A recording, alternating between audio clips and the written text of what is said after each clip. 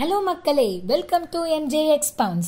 நம்ம சேனல்ல இதுவரைக்கும் நிறைய civil guidance video, interesting facts, SKETCHUP software and civil architecture சம்பந்தமா நிறைய videos போட்டிருக்கோம்.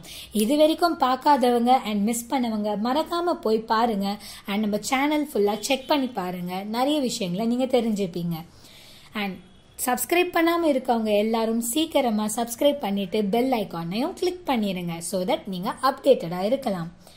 இப்போ இந்த வீக்கெண்ட்ல நம்ம பார்க்க போறது என்னன்னா ஒரு சிவில் இன்ஜினியராக நீங்க இருந்தாலும் இல்ல ஒரு கன்ஸ்ட்ரக்ஷன் ஃபீல்ட்ல நீங்க இருக்கிறவங்களா இருந்தாலும் இல்லாட்டி ஒரு வீடு கட்டுறதை பத்தி தெரிஞ்சுக்கிற ஆர்வத்துல நீங்க இருந்தாலும் உங்களுக்கு ரொம்ப யூஸ்ஃபுல்லா இருக்க போறதுங்க. இந்த வீடியோல நம்ம பார்க்க போறது என்னன்னா பிரிக் ஒர்க் கால்குலேஷன். ஸோ ஒரு கியூபிக் மீட்டர் வால்யூம்க்கு எவ்வளவு பிரிக் ஒர்க் வரும் அப்படின்றத நம்ம இந்த வீடியோல பார்த்து கத்துக்கலாம். நம்ம இனிஷியலா 1 cubic meter வால்யூமை கன்சிடர் பண்றோம். நம்ம ஸ்டாண்டர்ட் பிரிக் சைஸ் பாத்தீங்கன்னா 19x9x9 சென்டிமீட்டர்.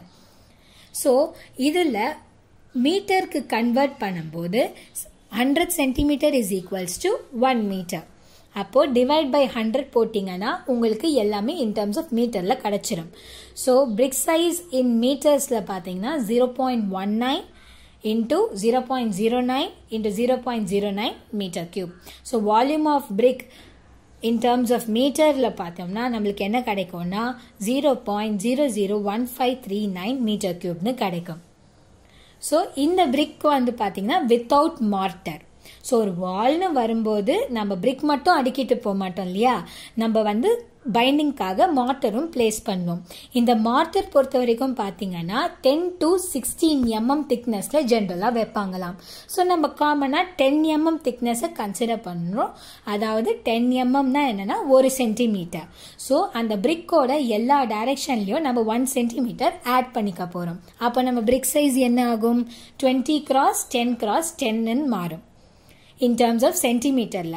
அதுவே in terms of meterல கன்வெர்ட் பண்ணும்போது நம்மளோட brick size with mortar பாத்தீங்கன்னா 0.2 x 0.1 x 0.1. ஸோ அதோட வால்யூம் என்ன வரும், வால்யூம்ன்றது length into breadth into height. அப்போ அதோட வால்யூம் என்ன வரும், 0.002 மீட்டர் கியூப்னு வரும். ஓகே, இப்போ நம்பர் ஆஃப் பிரிக்ஸ் எப்படி நம்ம கண்டுபிடிக்கலாம்னு பார்த்தீங்கன்னா அந்த ஓவரால் வால்யூம்ல இருந்து ஒரு பிரிக்கோட வால்யூமை நம்ம டிவைட் பண்ணும்போது எத்தனை நம்பர் ஆஃப் பிரிக்ஸ் வரும் அப்படின்றத நம்ம ஈஸியாக கண்டுபிடிச்சிடலாம். So number of BRICS is equals to 1 meter cube divided by volume of a single brick with mortar. So divided by 0.002 meter cube. அப்ப நம்மளுக்கு என்ன கிடைக்கும்னா 500 number of bricks தேவைப்படும். எவ்வளோக்கு, ஒரு cubic meter வால்யூம்க்கு 500 number of bricks தேவைப்படும். இப்போ நம்மளுக்கு எத்தனை பிரிக் வேணும்னு தெரிஞ்சிருச்சு.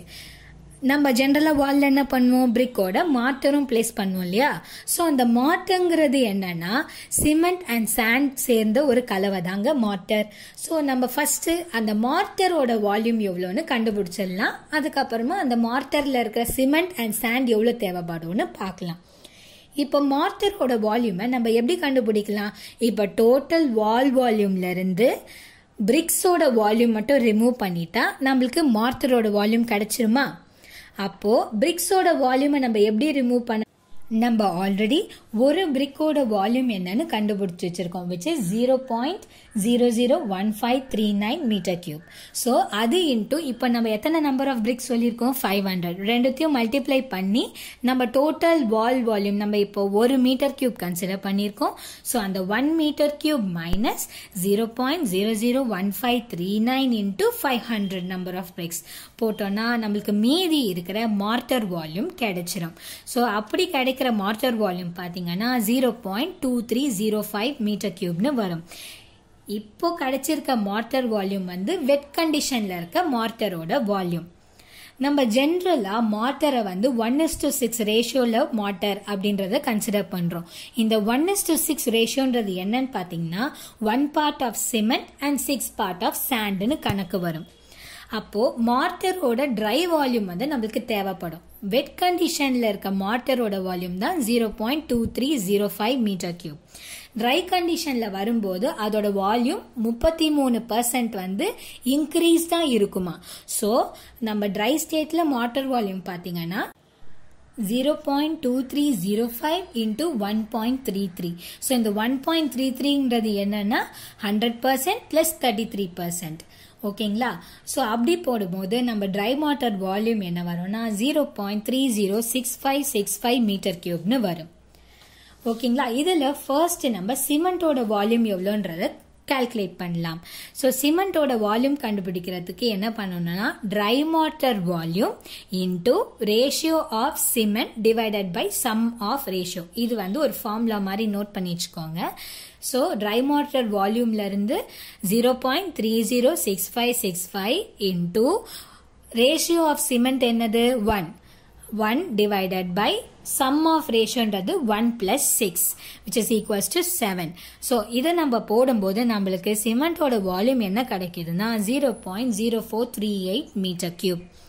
பட் சிமெண்ட்டை நம்ம எப்பயுமே மீட்டர் கியூப்லலாம் மெஷர் பண்ண மாட்டோம். சைட் பொறுத்த வரைக்கும் சிமெண்ட்டை இன் டர்ம்ஸ் ஆஃப் மாஸ், அதாவது இன் டர்ம்ஸ் ஆஃப் கேஜில தான் நம்ம மெஷர் பண்ணுவோம். So mass is equals to volume into density. அந்த ஃபார்முலா யூஸ் பண்ணி இப்போ நம்ம கண்டுபிடிச்ச சிமெண்ட் வால்யூமோட சிமெண்டோட டென்சிட்டி 1440 மல்டிப்ளை பண்ணோம்னா நம்மளுக்கு சிமெண்ட் 63 கேஜி தேவைப்படுது அப்படின்றத நம்ம கண்டுபிடிச்சிடலாம். ஸோ ஒரு கியூபிக் மீட்டருக்கு நம்மளுக்கு 500 bricks தேவைப்பட்டது and 63 kgs of cement தேவைப்படுது. இதே மாதிரி சாண்ட்க்கும் நம்ம கால்குலேட் பண்ணலாம். So sand volume is equals to try mortar volume into சாண்டோட part 6 divided by some of the ratios 1 plus 6 is equals to 7 போட்டோம்னா நம்மளுக்கு சாண்ட் வால்யூம் வந்து 0.2627 மீட்டர் கியூப் வரும். சாண்டை வந்து நம்ம இன் டர்ம்ஸ் ஆஃப் வால்யூம்ல தான் நம்ம சைட்லயும் மெஷர் பண்ணுவோன்றதால நம்ம இப்படியே இதை வச்சுக்கலாம். ஸோ ஓவராலா நம்ம என்ன பார்த்திருக்கோம், ஒரு கியூபிக் மீட்டருக்கு நம்மளுக்கு 500 நம்பர் ஆஃப் பிரிக்ஸ் தேவைப்படுது, சிமெண்ட் 63 kgs தேவைப்படுது அண்ட் சாண்ட் பாத்தீங்கன்னா 0.27 மீட்டர் கியூப்ஸ் ஆஃப் சாண்ட் தேவைப்படுது. ஓகே, ஃபார் அ சாம்பிள் ஒரு 5 metre cross 3 metre cross 0.3 metre வால் நான் கன்சிடர் பண்ணிக்கிறேன். இதில் நம்பர் ஆஃப் பிரிக்ஸ் எப்படி கால்குலேட் பண்றதுன்னு நான் இப்போ சொல்றேன். ஸோ இந்த டோட்டல் பிரிக் வால்யூம் பார்த்தீங்கன்னா அந்த பிரிக் வாலோட வால்யூம் பார்த்தீங்கன்னா 5 cross 3 cross 0.3 which is 4.5 metre cube. So இது டிவைடட் பை நம்மளோட ஒரு பிரிக்கோட வால்யூம் போடும்போது நம்மளுக்கு எத்தனை நம்பர் ஆஃப் பிரிக்ஸ் தேவைப்படும்ன்றதை கண்டுபிடிச்சிடலாம். வெரி சிம்பிள் தாங்க. So number of BRICS is equals to 4.5 divided by 0.002. அப்படி போடும்போது நான் கன்சிடர் பண்ண இந்த வால்க்கு 2250 பிரிக்ஸ் தேவைப்படுது. நம்ம சைட்ல ஜென்ரலா பாத்தீங்கன்னா எக்ஸாக்டா இத்தனை நம்பர் ஆஃப் பிரிக்ஸ்ன்றதை நம்ம சொல்ல முடியாது.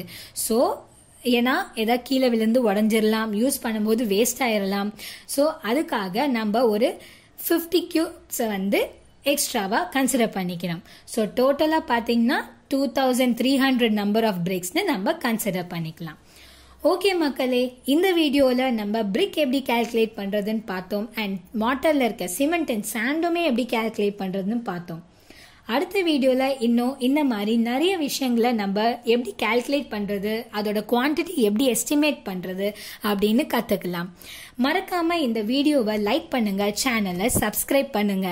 Until then, bye மக்களே.